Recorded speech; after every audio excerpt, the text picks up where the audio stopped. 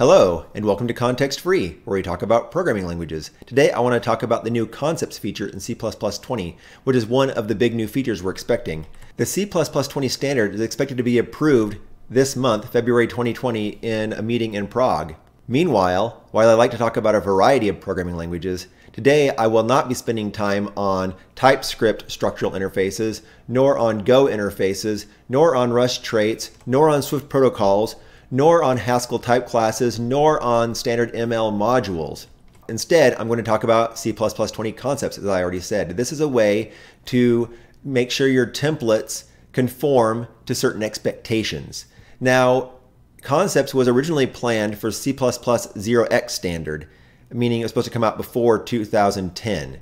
And as we notice here, in July 2009, it was removed from the plans for that standard. Then it was going to be under the concepts light notion, hopefully easier to get through because of a smaller scope. It was going to be hopefully in C++ 17, but it didn't make that either because people felt it wasn't ready. And finally, though, in 2017, it was added to the draft for C++20, and it has remained there since that time. Now, when you're looking for how to use C++20, note that there's a variety of compilers out there that have different levels of conformance. And this particular matrix actually is not quite up to date, but it is one place you can come to look at for information on whether your compiler supports C++20 features. You might also look at your individual vendors such as GCC, Clang, or Microsoft. And another great place to come to learn about C++ is the cppreference.com site. You can learn a lot here about how concepts work. And be careful though where you're looking for information. These might not be up to date. This right here is a change I just made to Wikipedia this morning.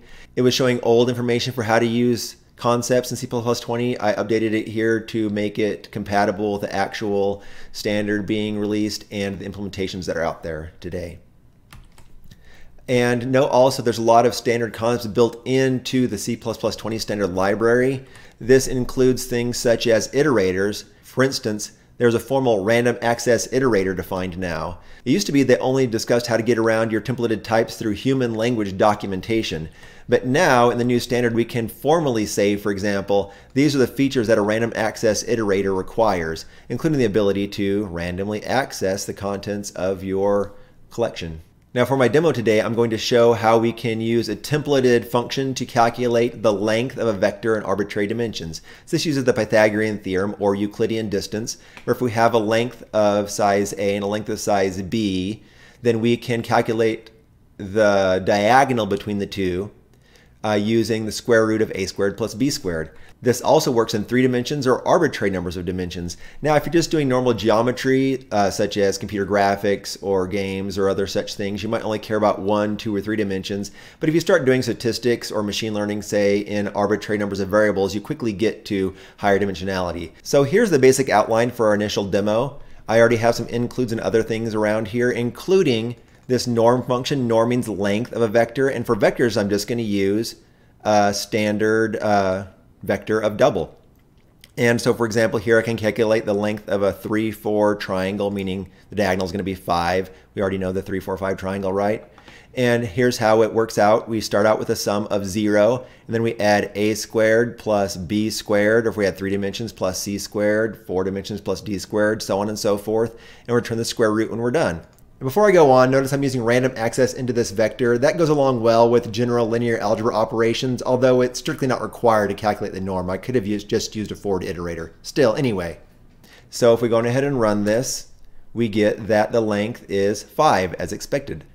So let's go ahead and make this generic so that this norm function could apply to other types of vectors, such as things that might be more efficient than a standard vector of double, for example.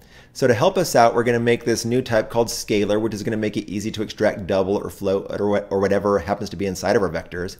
So let's go ahead then and change this to being a template function. And let's go ahead and put a vec in here, and we're going to get a scalar for whatever vector type out of this.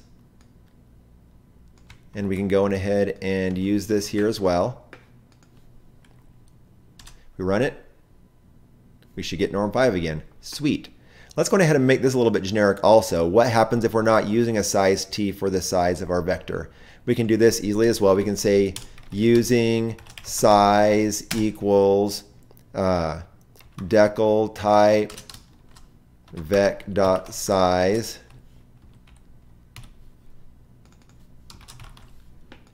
And now we're generic in size as well. Cool, still good to go. So before we move along, let's go ahead and prove the point that we also have higher dimensions available here. Let's make a 1, 2, 2, 3 Pythagorean quadruple, because 1 squared plus 2 squared plus 2 squared is 9. The square root of that is 3. So the length of this three-dimensional vector is going to be 3. Let's go ahead and prove that works. Okay, cool. Now that done, I'm going to make a focused two-dimensional point with float instead of double, because that might be more efficient for certain situations. But we still might want to use our generic function here. So actually, let's make it a struct, point 2, and we'll give it a float x and a float y. This should be much more efficient to work with in large numbers or with lots of math than, for example, center vector of double. And we're going to want to be able to operate and do this norm function either way. Let's go ahead and prepare to do that, although it clearly won't be working quite yet. Let's call this other one b, and it clearly will have to be two-dimensional since it's only a point 2.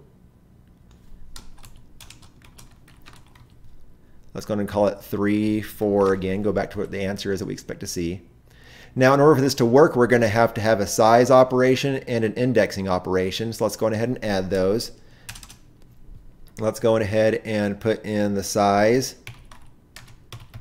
And let's make it an int because we can. Let's go ahead and make sure these are constant methods as well. And let's get our indexing operator in here. Int again because we can. Returns a float because that's what we have here. And if it's index 0, let's get x. And if it's index 1, let's get y. It's not as robust as it could be, but it'll be good enough for our demo. Let's go ahead and run this and see if we get the thing that we expect when we ask for the norm of our point 2. And it didn't work because I forgot to put const on here. Good to go now. So we have norm A is 3 and norm B is 5. Good. Okay, that's a good start. Now, what happens if we wanted to do something bad? And in this case, we're going to know we're doing something bad, but let's say we accidentally made a mistake with templates at some point. Let's go ahead and reset this so we have a clean slate to work with. Let's go ahead and make a vector of string. And let's try to find the norm of that. And you may make mistakes quite easily with your templates without knowing that you've made them.